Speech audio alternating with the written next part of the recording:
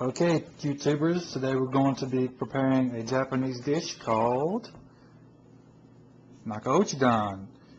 Let me go over the ingredients. I got sashimi grade tuna, mayonnaise, some sushi seasoning, some ponjus, citrus soy sauce, and some dried fish or seaweed topping.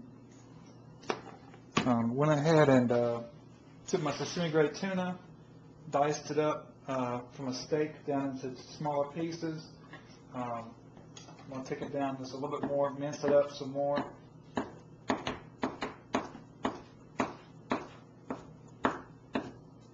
Cut across it the other direction, mince it up real nice.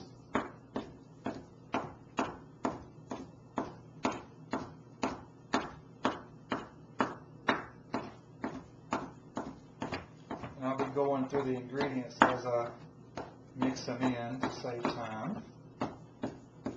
So you'll know what I'm talking about. And there we go. That's a good portion for one person. Okay.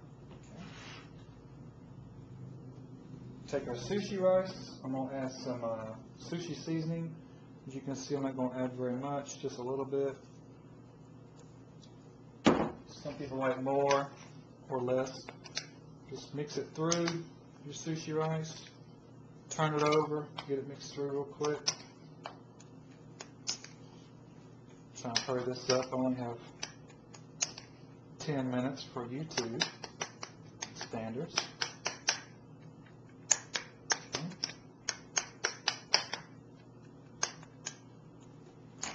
I have some seaweed prepared.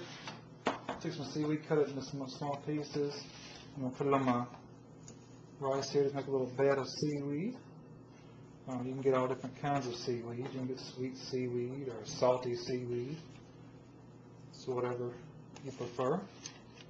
You can find your local Asian market and they'll be sure to help you pick out whatever flavor you like. Okay. You got a nice little bed of rice there. Now let's prepare this tuna real quick. I'm just going to put our tuna in the bowl.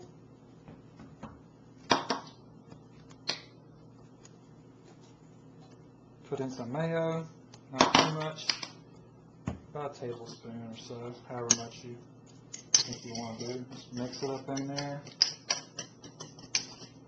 get it nice and even all the way through. Turn it over, mix it up.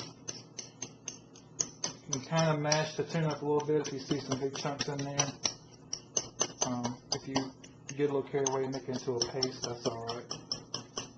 That's the way it's usually served, is in a paste form, but mine never quite gets that far. I'm too impatient.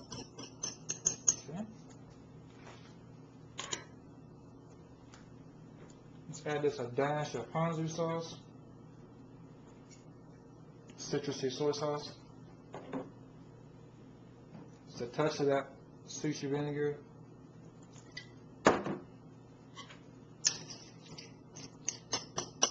You don't have to add the sushi vinegar into it if you don't want to. I do, it just kind of gives it a little jazz there to the flavor, kind of zest it up a little bit. Okay.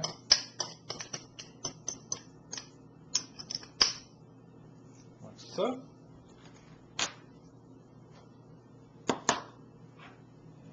Put that down onto your bed of rice.